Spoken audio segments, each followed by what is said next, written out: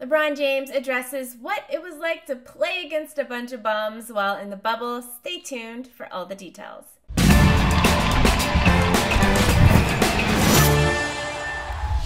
Hey y'all, welcome to the Fumble. It's your girl Britt Johnson. Make sure you like this video and click subscribe, and don't forget to follow me on all social media at I am Britt Johnson.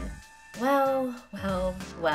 LeBron James has decided to throw some shade at dang near everyone inside the bubble, and he didn't even really have to say anything. Actually, he did not say anything at all.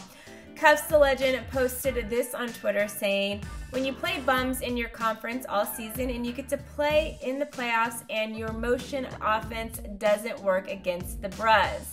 And well, as you can see here, LeBron definitely thought there was some truth to that because he decided to post a bunch of laughing emojis when he retweeted it, and you only retweet something with a bunch of laughing emojis when you agree with what was said. I'm just saying.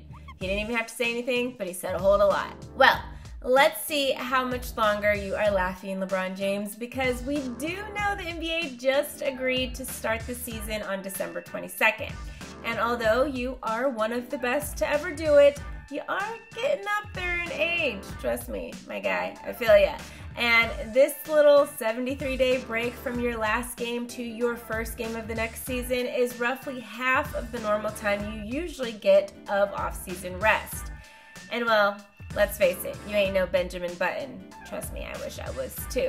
Young teams like the Nuggets could actually really take advantage of this moment, but no team, and I repeat, no team will have more going for them than the Golden State Warriors, who not only have a top draft pick this season, but the return of the Splash Brothers, who are rested and ready. So, what do you guys think LeBron's load management schedule will look like this upcoming season? Let me know in the comments below. Don't forget to like this video, click subscribe, and shop the Fumble store for the latest game day gear. I'm your host, Britt Johnson for the Fumble, and I'll see you guys soon.